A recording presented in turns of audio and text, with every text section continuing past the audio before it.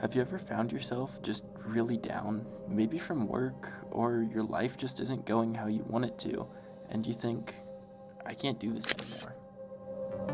What if I quit?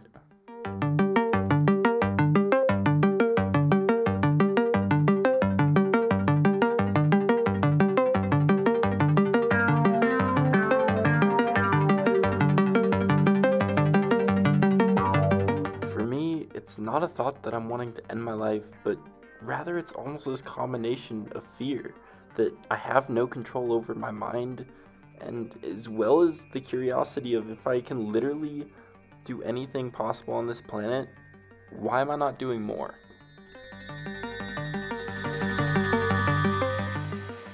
It's a rather startling thought, to say the least, feeling like something must be wrong to have this thought, but it's actually rather common.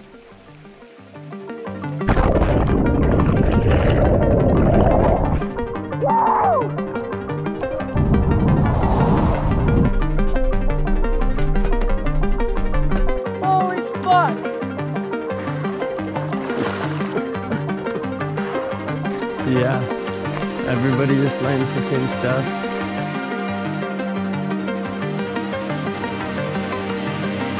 This sensation has been studied over the years, and a recent study by Spring Health out of New York shows that 78% of Americans feel this burnout sensation from their jobs, but from other things too. I believe this to surface because of the dysphoric society we live in, that people just focus on their jobs and wealth more than other things that are more important. You see, in the happiest countries in the world, like Finland, New Zealand, and Switzerland, they value their personal lives and mental health over anything else, over wealth. Studies have shown that this sensation is caused by working too much or stressing too much with not enough time to relax, and even lack of close personal relationships.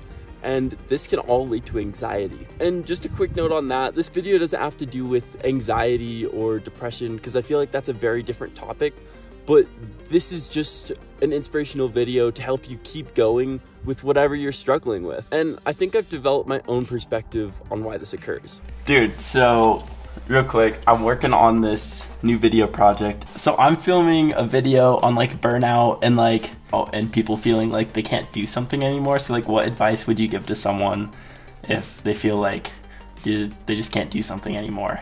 Like if you're just like bored of your life, or like bored of your job, or your like favorite thing to do, it's like, well, what do? You know, because a lot of people like don't know where to turn.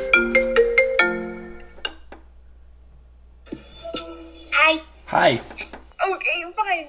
Okay, something in like hard situations I've learned and how to get through them or whatever is every situation that you come into, or every person that you meet, or any energy that you come in contact with, you just have to look at it and say, what can I learn from this? Am I going to gain something? Am I going to lose something? Am I going to learn something? And then take that feeling and just got to keep going, if that makes sense. So everything that happens, you just have to learn from it and enjoy the experience. That's literally what I say. If like, no way. Like in every situation, you either learn from it, grow from, or are happy with it. Exactly. Like there's bad situations, but like it's how you take it in. No, that's the whole purpose of life, I guess. Just do it. I don't know. Like, get through it so you don't have to do it anymore. Oh, this is hard. Like, if I was feeling like what I would do to make myself feel better. Yeah, like that works too. Okay, I think like to deal with burnout is one to take a step back, because when you're so like up close, like it's really hard to like realize how far you've come, like because you're not really thinking about it as much. So like take a step back and like kind of run through all the things that you've accomplished, and like remind yourself that you have worked really hard to be where you are. And even if you're like feeling down, that's what I like to do, is like take a step back for sure and give yourself a break. Like a lot of people won't give themselves breaks, and like a lot of people think like taking a break is bad, but personally I think if you take a break, I feel like you can come back even stronger and like just feel a lot better. And taking a break doesn't make it any less like cool or anything. And also just like surround yourself with people that love you. Like, people that love you are going to help bring you back to positive energy, and go do things that you love. Like, personally, I love the park. So if I'm feeling like really down, I'll go sit in the park and like just reconnect with like nature and God. God is really important. You know, if you're feeling down, talk to him. I was feeling down the other day and I just talked to him, and then the next 2 days I had like really good days. Like, just talk to him, and it doesn't need to be like a long spiel, or you just ask for help if you need help. We're really similar in the fact of like taking a step back. Like, you have to see the forest for the trees. Otherwise you're just going to be depressed. Like, living in the moment's important, but you also need to take a step back to see where you've been and how far you've come. Especially coming from like growing up in hard situations and stuff. Like a lot of people do. And just knowing that you've gotten from there to here, and just knowing where you came from and how far you've gotten is, I think, really important. So that kind of relates to me a lot with like different outdoor sports. Like, I get burnt out on like certain things, and then I'll just switch to a new hobby for a little while. Like, right now I'm kind of on a rock climbing binge, and I haven't really been mountain biking that much, but I still love it. But I was kind of just getting tired of it because I was doing it so much. And then with burnout with like school, it really helps me to go out and do outside activities and just kind of mess around. Just change it up. That's the best thing that I do for burnout.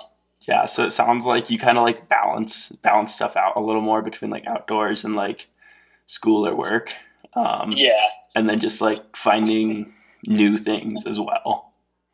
Yeah, that's what I try and do when I'm like feeling like I don't want to do any of my like things I like to do.